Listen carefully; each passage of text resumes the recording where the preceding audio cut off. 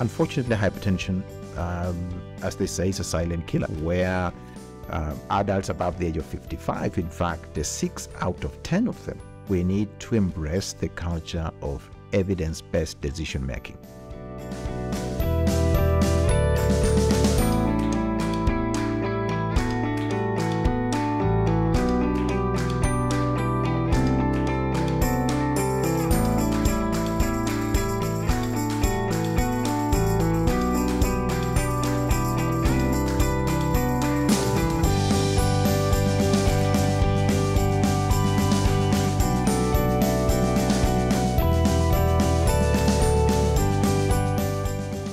Welcome to the Science Capsule, a Getz Pharma podcast series where we get to have conversations with experts in the field of medical research. I'm Evans Sambagara, a product manager with Getz Pharma. I'll be your host for today's series of the Science Capsule. Our topic today will be navigating the evolving landscape of cardiac care. To help us with this subject, we have with us Professor Fred Bukachi. Welcome. Thank you. Delighted to be here this afternoon. Great. So for the sake of our listeners, I'll take you through the brief bio of Professor Bukachi. He is a physician cardiologist, having done his master's in cardiology at the Imperial College, University of London. He also did a PhD in cardiology at the Umeå University in Sweden. He is a fellow of the European Society of Cardiology and a member of several other medical associations. Professor Bukachi is also a senior lecturer and associate professor at the Department of Medical Physiology, College of Health Science at the University of Nairobi. He is also the director for Center of Excellence for Non-Communicable Diseases, also at the University of Nairobi. He is a honorary consultant cardiologist at the Kenyatta National Hospital, Nairobi, Kenya. Professor Bukachi enjoys working in the university setup where he is involved in clinical research work, biased towards cardiovascular medicine and physiology. His current research activities include exercise physiology, aging and the cardiovascular system, natural products cardiovascular medicine, laboratory models of diabetes mellitus, hypertension, and metabolic syndrome. Professor Bukachi has also been involved in numerous research and publications. So that's a brief bio of Professor Bukachi. I still feel I have not done justice to your non-CV, but for the sake of our listeners, I believe that will suffice for today. Absolutely, yes. I think it's been generous introduction. Thank you, Evans. All right, great. So before we delve into our topic of discussion today, so from your profile, I believe that, Prof, you've been involved in so many research work, especially in the field of cardiology. So maybe if you could let us know, at what point did you decide I want to venture into cardiology and field and specifically research in this field? Kindly share with us your journey. Many thanks, and for providing the space to be able to share with the audience about my journey into cardiology and what I'm doing at the moment. It's way back when I was studying my Master of Medicine at the University of Nairobi. My research work was on hypertension. I was looking at the effect of hypertension on the heart using cardiac ultrasound or echocardiography.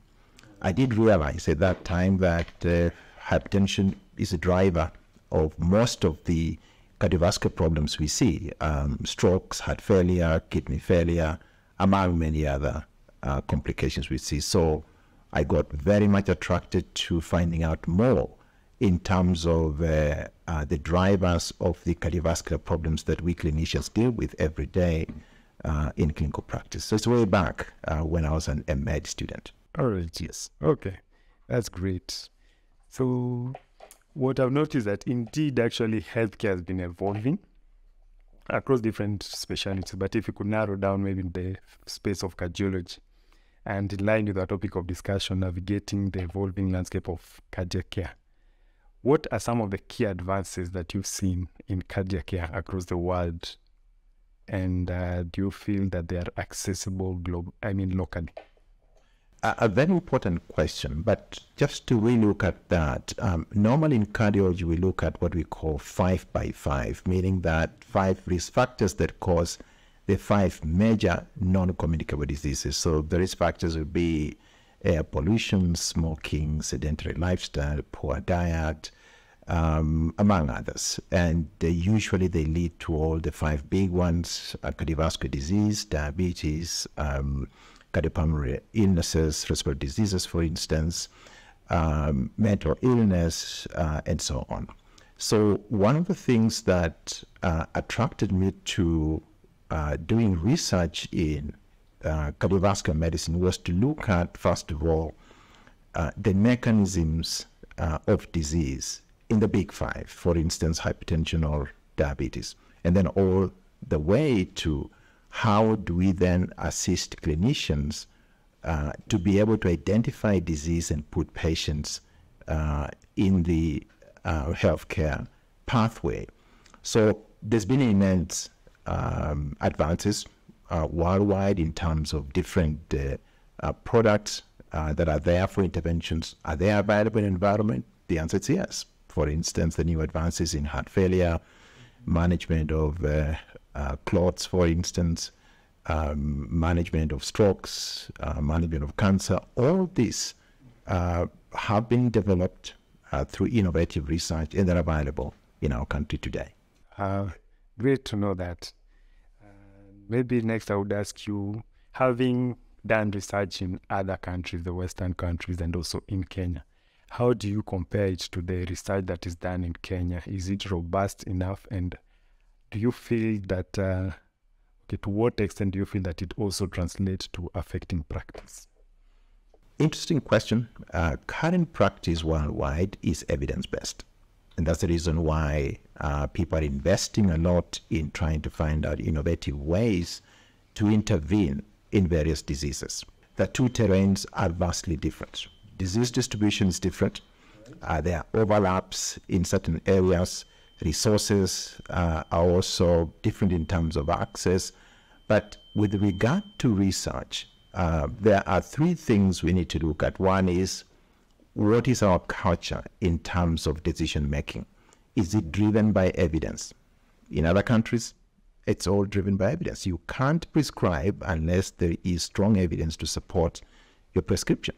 Or you cannot operate on a patient unless there is strong evidence to support that the intervention will lead to a good outcome. So there's a culture, and that culture is changing at the moment. There is also the issue of investment in research.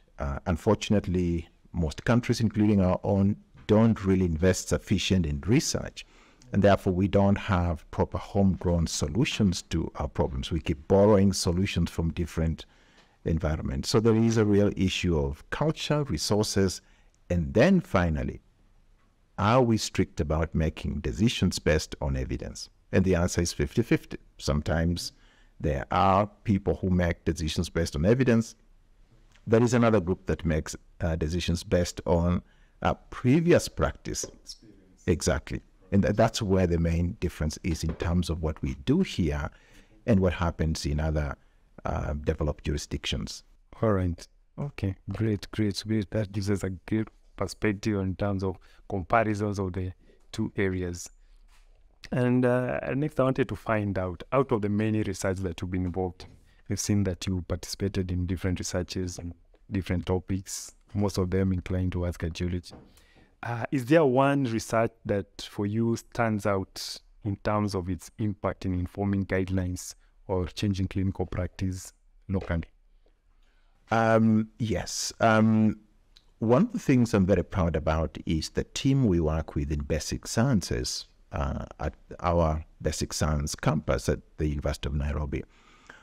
We do lead research in mechanisms of disease, and one of the things we've been looking at is obesity. Remember, obesity is at the center of all the non-communicable diseases, whether it's hypertension, diabetes, cancer, even mental illness. So all these things, obesity is at the center.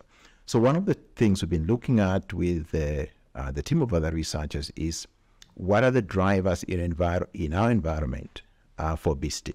We've been able to develop innovative diet. We've tested this in animal, in animals. And interestingly, we call this a cafe diet, the kind of diet you're likely to pick up from one of the fast foods. Exactly. So we simulated that, redefined that very well in the laboratory, and fed the animals to that. Interesting. The obesity rates were rapid. And this is a high fat, mainly saturated fat, high sugar diet. And we fed the animals to that. And we produced obese animals with all the profiles of metabolic syndrome. They had dyslipidemia, they had hypertension, they also had many other insulin resistance, the kind of things we see in humans. We then asked ourselves that we have people in slum areas, people who are underprivileged, they don't have access to this kind of diets. So we went out to find out what do they eat in the environment. And we were able to fashion another diet. A high-fat diet, you'll find this in most of the underprivileged communities, settings. High sugar, it's a high-starch diet, so that's quite easy.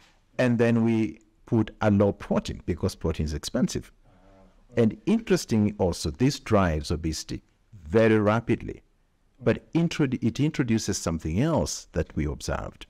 When you look at the profile of the amino acids in this particular population, you get the branched chain amino acids, leucine, isoleucine, rapidly going up. And in fact, we then stumbled on what looked like pre-diabetes syndrome. So we're quite excited about this because we feel that we're quite close to developing a tool that will be able to help you and me detect somebody who is pre-diabetic quite early, knowing too well that the numbers for diabetic patients are rapidly going up. So that is one of our flagship projects, and we are hoping that we can translate this very quickly into an intervention program that we can then be able to advise people, hey, this kind of diets, the cafe type diets, have really negative impact on your health. Okay. Yeah, we're quite excited about that. Interesting. Yes. I've just found that interesting in terms of you saying that this cafe type of diet, you find that that's what everyone would be craving for. The elite in the society are able to access this in the high-end areas, but then you also say that even in the resource-limited setups, they have their own versions of the same, and now it means that all of them are equally affected. People in resource-limited setup, and even the people in the elite in the society. So it means that this problem of now obesity and lifestyle issues is now cutting across regardless of someone's status in society. Absolutely. And one of the things that informed us was the fact that when you look at the spectrum of our patients who have diabetes, hypertension, and the related complications, they're neither people from high-end affluent society or people who live in slums. It actually cuts across. But the other thing that informed us was the fact that when you look at the type of patients you have in Europe and North America, they tend to have these diseases from mid-50s going up. Our patients are much younger. We're seeing patients as young as 40 to 45. Blood pressures are going up. They are obese, yes, much earlier. But of course, there are other factors that drive that. So we also believe that there may be other pathophysiological mechanisms or pathobiological mechanisms that affect our own vessels, blood vessels. And that may be some of the things that we're exposed to too early in life. They could be related to that. They could as well be related to infection. And we do have other research programs we're trying to develop to look at vascular aging in healthy individuals. And that may give us an answer as to why we observe these diseases almost a decade to 2 decades earlier. Exactly, yes. Compared to the Western world. Absolutely. Okay, yeah. Interesting. Hopefully we'll have that information and can be shared and just to enlighten the society. Absolutely. Once we have it, we're going to get it published in peer-reviewed journals, and we can get that out. Okay, yes. That's great. Going through your profile, I also noticed that in 2022 at the European Society of Cardiology conference in Athens, Greece, you presented something on the epidemiology of hypertension in Africa. Could kindly tell us a bit about your presentation? Yes, another exciting piece of work. We are doing this as collaborative work under the Pan-African Society of Cardiology. We were developing a concept document to be able to look at the differences between our hypertensive patients and the kind of hypertensive patients we see in the rest of the world, especially in the Caucasian population. So my segment of the presentation was just to look at the epidemiology. And our numbers are bad. Locally here in Kenya, for instance, from the STEP survey we conducted in 2015, that's a national survey, it's available online. Almost 1 in every 4 Kenyans have got elevated hypertension. And that's quite a serious statistic when you look at the numbers. Our patients also tend to be younger. I did mention that a little earlier. The peak age for most of the hypertension is actually in the mid-40s. Then we do have another peak late in the 60s. So younger patients. But what is even more interesting about the epidemiology is that our patients come with more aggressive disease, blood pressures of 180, 190, 200. And more disturbing is the fact that they come to us with complications, the typical complications that patients have with hypertension. They have mild strokes or transient ischemic attacks. They have heart failure. They have kidney disease or peripheral arterial disease. So in summary, in terms of epidemiology of hypertension, we have a completely different picture. Young patients, aggressive disease, presenting with complications. Interesting. Maybe on that bit of aggressive disease, maybe if you could expound further. What could be the reason why it's more aggressive in our population if we compare to maybe other populations? It comes down, again, a very important question, which should inform our prevention strategies, comes down to our genetic evolutionary biology. Africans, by their nature, we live in the tropics, and therefore we conserve water or we conserve salt. But over time, in fact, over the last 100 or so years, we've had this steady and rapid increase in the numbers of hypertensives. What has changed? One constant factor is likely to be diet, high salt quantity in our diet, and therefore we are taking in significantly more salt than what is recommended. And that means that we're retaining more water because our pathobiology is such that we are water retainers because we conserve because of the heat. And when you do that, then we increase our vascular volume, and that drives blood pressure. And that may be one of the key relationships that we can put our finger on very confidently and say that high salt intake has driven this. And of course, on the other side of treatment, we know that whatever treatment you give hypertensive patients in sub-Saharan Africa, you need to add a diuretic. Yes, because that exactly it's more effective. It's an add-on treatment which helps us to reduce blood pressure effectively. So yeah. Great. And also the bit on the complications.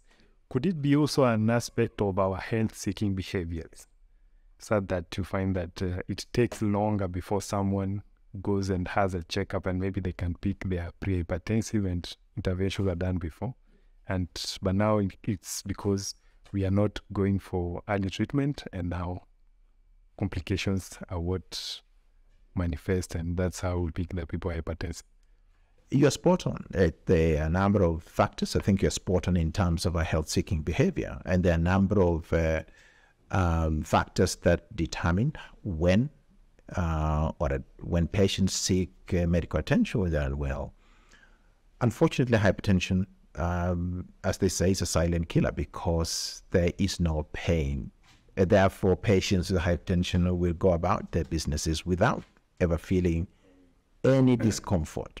In fact, the discomfort is usually a sign of a complication. Maybe their eyes are blood. Maybe they have a headache. Maybe they have chest pain. That may actually be a sign of early complication. So health-seeking behavior, yes, that's part of it. But beneath that is the fact that we're dealing with a disease that doesn't show any discomfort until one develops complications. But we also have another issue that's not to the patient, that's a health systems issue. We insist in the guidelines that we developed in 2018 for this country, in Kenya, that every patient must have a blood pressure checked irrespective of what takes them to see a medical practitioner. Whether it's a flu, whether it's a red eye or an earache, whatever takes them to see or to seek medical care, at that point they must have blood pressure taken. That's going to be the only thing or the only opportunity we have to be able to pick up. And we do pick up lots of hypertensives just by those kind of screening exercises. Of course, we also advise people to have their blood pressure checked at least on every occasion. They have an opportunity, or once a year if they can manage to do that. It's true. So we have patient-related issues and also systems-related issues. And of course, now we have the issue about after diagnosis. Do we link these patients to healthcare or to facilities? You can make a diagnosis that your blood pressure is high, but do we actively then advise these patients that, look, you need to be followed up by a healthcare professional to put you on the right treatment? So there's an issue now that we link patients onto healthcare providers, but do the healthcare providers have the necessary tools, including medications, to provide adequate care? Yes. And we've tried to argue out all this in our national cardiovascular disease guidelines. Okay. Yeah. Interesting. And now that bit where you're talking about hypertension being a disease where there's no pain, as you say, how is it with the compliance? Now I'm thinking this patient went to the outpatient setup. They just said minor injury. Their BP is taken, they're found to be hypertensive. Now they're told you need to be on this medication, yet they're not feeling anything. How does this complicate management or compliance for this patient?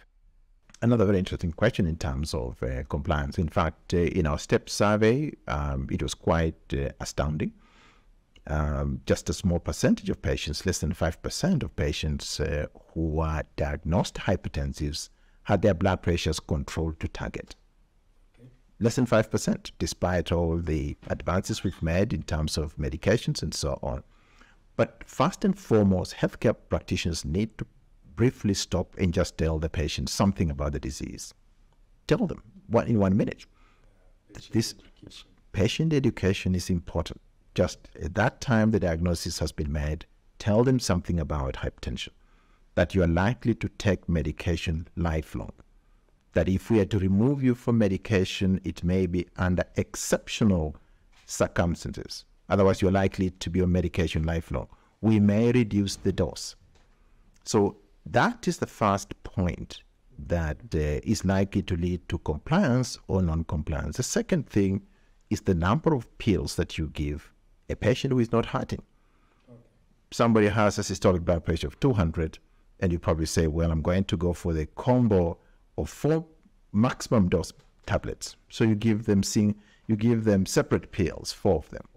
This person is unlikely to take this medication for a long time. And therefore, we are advising about single pill, combined pills, to be exactly fixed dose combinations or single pill combinations to be able to reduce the pill burden. Because we know from evidence that this helps in terms of compliance. And then there's an issue of follow-up, and also there's an issue of cost of care. Because cost, we know, is a deterrent to access to healthcare.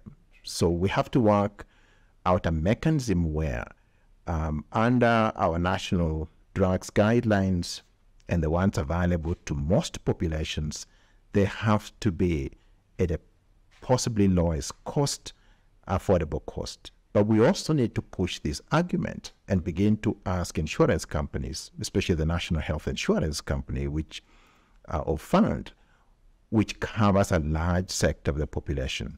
They need to invest in providing medications to our patients, because then we reduce complications long term.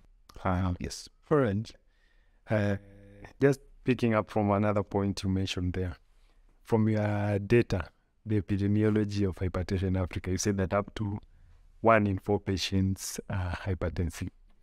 So is this number possibly likely to be a modest estimation, considering that not many people go to be screened and find out that they're hypertensive?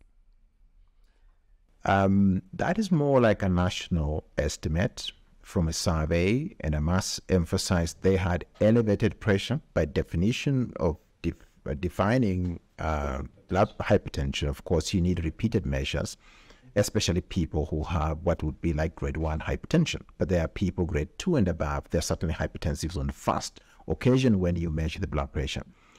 Now, so we think that 1 in 4 is modest. However, we do have other community data available to us. I think one of the old studies we have was from the Rift Valley in this country, the Nakuru city, where adults above the age of 55, in fact, 6 out of 10 of them were hypertensive, and that is perhaps the highest recorded in this country. So we think that there may be pockets and communities where, in fact, even 50% of people above the age of 50 years may be hypertensive. So the solution for us is to emphasize screening.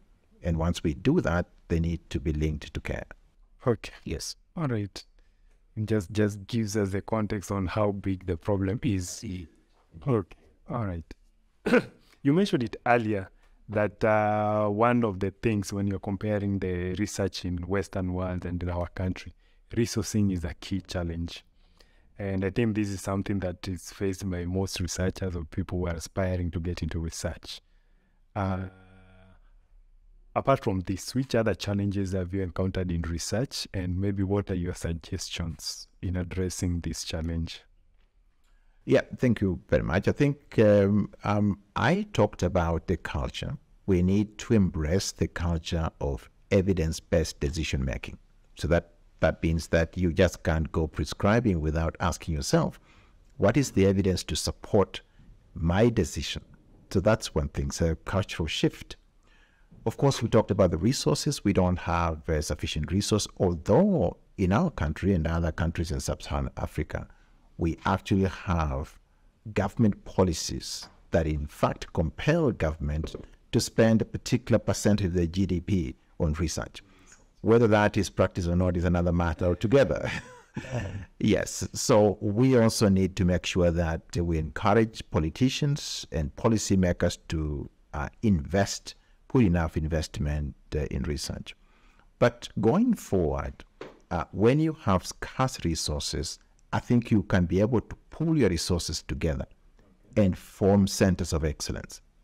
So you share resources, set up a reference laboratory, for instance, where you can do high-end research. So we don't have to get all the 20 universities in this country or in East Africa doing mini substandard research. We can be able to pool our resources together and make sure that we share resources and set up a center of excellence.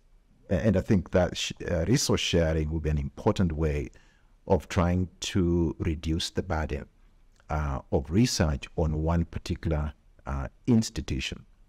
But the other thing is we also need to reward researchers. I mean, I'm a clinical cardiologist, so I'm likely to drift into seeing patients or doing procedures because that gives me more financial reward than spending time in the laboratory trying to find answers, or in the community trying to find answers to problems that affect our patients. So I think we need to reorient the way we reward our researchers. It should be as robust and as effective as the way we reward our clinical practitioners. All right. That's a good pointer. Yeah. And just something you mentioned on creating centers of excellence, and you're talking about maybe different facilities or institutions pooling their resources and working together.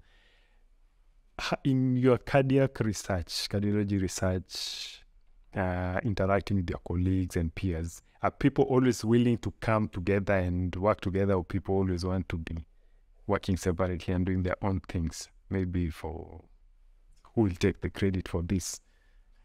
A very interesting question, but I think this may partly be informed by our school system. I think our school system cultivated more competition than collaboration.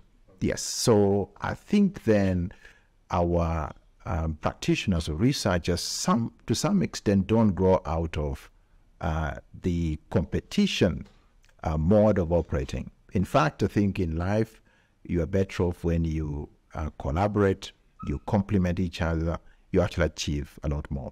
And that has become more difficult to be able to create robust institutions of excellence. I mean, all universities want to provide the same course that could be provided effectively by one university as a center of excellence, and then we get another university to provide exactly. So, yes, so we can be able to do that effectively. So it's a way of having to rediscuss our approach to the way we want to move forward, especially when you have resource limitations. Okay. Yes. All right. Great. So maybe when you're talking to other, if you are to address maybe other young doctors or aspiring researchers, yes, maybe what would be your advice to them, and like what should they expect when delving into research, medical research, or particularly in cardiology, where you have much experience in? First of all, to young doctors or young researchers, for me, it's a privilege working as a cardiologist. It's a very rewarding field, very demanding in many ways, but enjoyable overall. They need to understand, to train as a cardiologist, there is no shortcut. It takes a much longer period of time to stay through school, so to speak, until you develop the necessary skills for patient safety. But if you want to get into research, there's additional training required that then gives you the necessary tools and necessary knowledge that you require to be able to perform good level research. But also beyond that, you also need to be thinking about, if I'm developing research, how can I collaborate with other researchers within the country, within the region, and in the world? But that means that you have to get into an area that is cutting edge, so that you attract attention from people who are likely to collaborate with you. So my advice would be, cardiology is an exciting field. Anybody intending to join the field, highly welcome. In fact, we are looking for more young doctors to be able to mentor through the field. But more importantly, they also need to begin looking at how to get themselves into cardiovascular research. We aren't strong in that area, as strong as we are in clinical practice. We need to develop our own homegrown solutions to look at our problems that affect our patients. We also need to begin looking at our own local interventions. There could be medical care interventions or procedure-based interventions that will help our own unique population of patients we have in our country and the region. Okay. Yes, and talk about the unique population of patients in our country. While interacting with some doctors and discussing some trials, there are an issue that always came up in terms of underrepresentation of the Blacks population in most of these studies. So have we made progress in this? And because you realize that there are usually those racial differences in terms of response to some medication. So you present a trial that was saying it was this effective, but the bulk of the population was Caucasians or Asians and the few Blacks. Have we made progress in this? Have we made progress in that area? The answer is no. And there are a number of factors. I think partly we've discussed in terms of getting international clinical trials being performed in sub-Saharan Africa, or recruiting African patients into those clinical trials. We haven't made much progress. there is progress, but it's very little. There are a number of reasons. One is our own investment into research platforms, because we need certain level laboratories to be able to perform that. They have to have international accreditation. And Africa has very few of those laboratories. We're fortunate in our own country. We do have a number of laboratories now that have reached that international accreditation. So we have to invest in getting our labs at that level. Do we have enough trained research scientists in clinical trials? The numbers are small. So we also need to begin getting enough of our own researchers trained in clinical trials. This is actively happening. It's happening slowly, and therefore we haven't been able to get to where we need to get. And then finally is the issue of patient demographics. There is something quite obvious that people never think about. Whereas we prescribe for patients in this part of the world, sometimes it's very difficult to get the patient back, even for follow-up. Losing patients to follow-up or other factors that may affect patients' mobility back to the clinical trial center. So there are multiple factors, and you don't want to invest in a clinical trial where at the end of the year or at the end of 2 years, you've lost a large segment of your patients because you can't trust them. So there are multiple factors that affect that. However, we're happy that we've identified all those shortcomings, and at different levels, they're being addressed. All right, yes. Interesting. So this actually impacts not only the doctors, but now you're also talking about patients needing to know why it's important to go back for a visit or a review if they are doing their part of a study. Absolutely, it's true. So patients need to know why it's important for them to participate in a trial. But something else that we always miss to recognize is that our policymakers are also afraid to provide support. This legal support in terms of ethical approval. I think you probably must have heard in the media at one time when certain trials were supposed to be performed, there was all this talk about patients being used as guinea pigs. In fact, that's a complete misrepresentation. Okay. All the medical products and devices you see today have had to be tested on human subjects. Human subjects somewhere in the world volunteered themselves under informed consent to participate.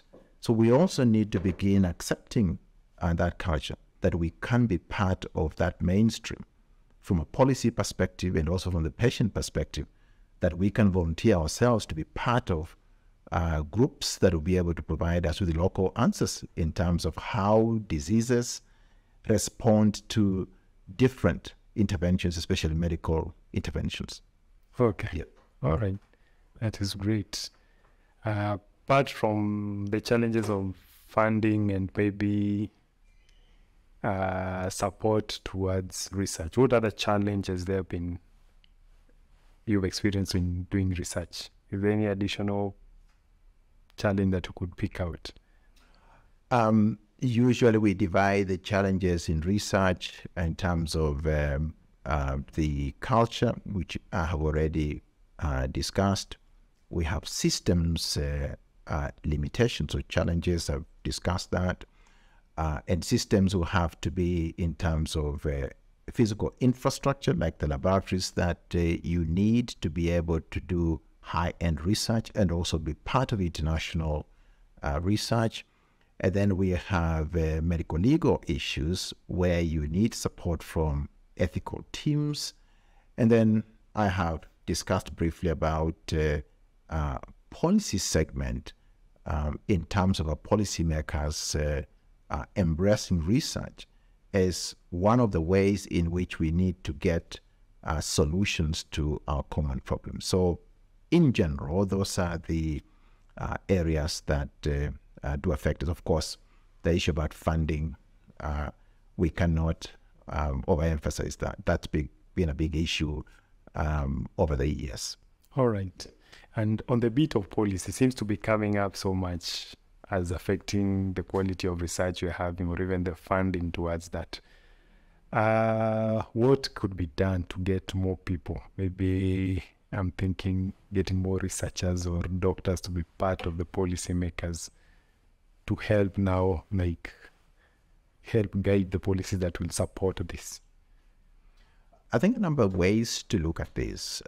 One is policy as of government laying down the framework for research, because it has to be spelled out quite clearly that in our government documents in terms of policy to reduce the impact of hypertension, diabetes, or cancer, it has to be in a clearly stated framework. So it has to be in a policy document. Right. Now, this policy will then guide funding towards any activities within that area, and also it will guide ethical conduct if you are to provide to perform any research in that area. So it's a whole spectrum. So the question is, how do you then make the environment better from the policy perspective? I think one is education. We need to engage our policymakers to be part of the team, so they understand that when you invest in research and provide a proper research environment, then you're likely to attract more researchers into that space, locally and internationally, because I would be very hesitant to invest in a research project in an environment where I can't get ethical approval to conduct my research. So those are the things that we need to look at. So policymakers need to be part and parcel of the journey towards making the environment better. What about the population? I think we need to do more public education to be able to let them know, or everyone needs to know, that all interventions you use today were tested at one point on a human being somewhere. And you could be one of those human beings that can volunteer for that. Yes. So an issue of public awareness, greater public awareness. Absolutely. That would be very important in terms of improving public awareness, like on many other issues. Okay. Yes. Do you think we need more doctors or researchers in Parliament to help push this agenda of maybe more resourcing or funding towards research? The answer is yes and no. In a resource-constrained environment like ours, I'll be happy as a cardiologist to work in my space as a cardiologist, rather than having to go to Parliament, because I can be able to get my policy through Parliament, through a committee that understands health issues. So it doesn't have to be a doctor or a healthcare practitioner there. So that's one aspect to it. But just before you proceed, yes. I'm thinking you have a doctor sitting in that committee there, yes. Maybe can make a more informed decision compared to maybe someone else who doesn't have that science or medical background. Absolutely. What do you think? Yes.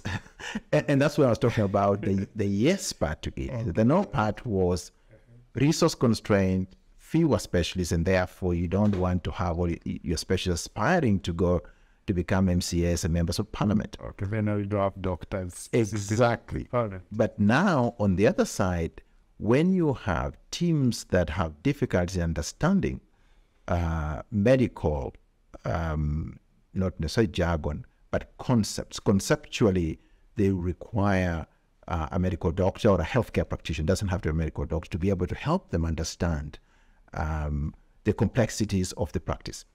And that's why it's important that we get more healthcare personnel, not necessarily doctors, but people who can be able to understand the needs, the wants of the profession, especially when it comes to addressing the bigger issues that affect the public. Okay. Yes. True. That's on point. Maybe, Professor, your parting shot. What else would you want to say or add on to this series of our podcast today? Delighted you invited me to share my journey and experience in practice of cardiology and my perspective about how we look at things from this part of the world. My parting shot is that we need to recognize the big risk factors that drive non-communicable diseases. We need to look at air pollution quality. We need to look at diet. Are we exercising enough? We need to look at sedentary lifestyle. We need to look at smoking, and alcohol abuse. We need to look at all those core things that drive our non-communicable diseases, including cardiovascular, diabetes, pulmonary diseases, mental illness, and so on. And ask ourselves, are we doing enough to address the big 5 cardiovascular risk factors? And for doctors intending to join cardiovascular research or research in non-communicable diseases, they need to begin to think about innovative ways in which we can be able to combat obesity, air pollution, tobacco use, among other things that drive our big non-communicable disease spectrum. That way, then, we begin to get our own homegrown solutions to this. But on the other hand, we also need to make sure that we carry policymakers along with us, knowing too well that we need their support from policy all the way to research and translating that research into practice. Yes. All right. Thank you. Thank you very much. Thank you very much, Professor Bukachi, for that enlightening session. We've been speaking to Professor Frederick Bukachi, senior cardiologist in Kenya, and he has shared his experiences in the field of cardiology research. He has also given us pointers or suggestions on ways that we can improve on the field of medical research, and just also mentioned to us some of the challenges and ways that could be addressed. Thank you very much, Professor. So thank you for joining us for this episode of the Science Capsule podcast. Thank you very much.